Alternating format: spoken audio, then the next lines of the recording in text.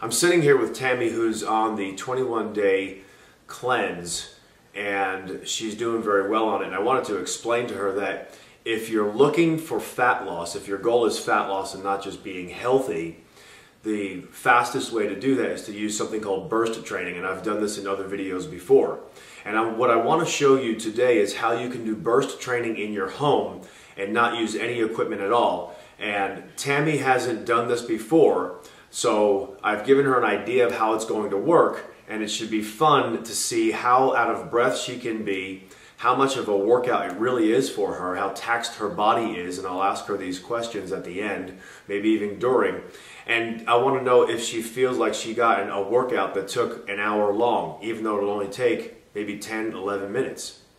So, and I'm not leading you. If you don't feel it, you tell me. Let's be as honest as we possibly can. Okay. Okay, so that's the type of workout it's going to be. So the first thing, we're only doing 2 exercises, okay? 2 exercises. And those 2 exercises, I shared them with Tammy already, are going to be the push-ups, and it's going to be body squats. That's all it is. So you're moving your own body weight.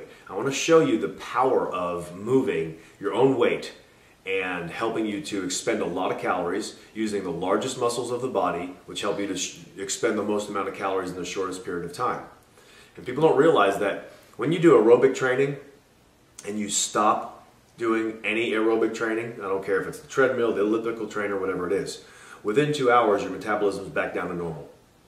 When you do burst type training and resistance training, and it's intense, your metabolism can be going crazy through the roof for 2 days, for a full 48 hours, depending on how long you do it. Now, today's session of about 11 minutes or so, and maybe even, it might be even a little less, will make your metabolism go just crazy for 6-8 hours.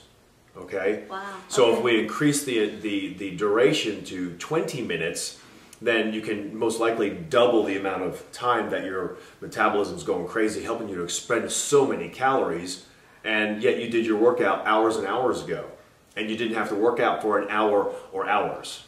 Okay, so that's why it's so important that we adopt new ways of exercise in our incredibly busy lives today. All right? Okay.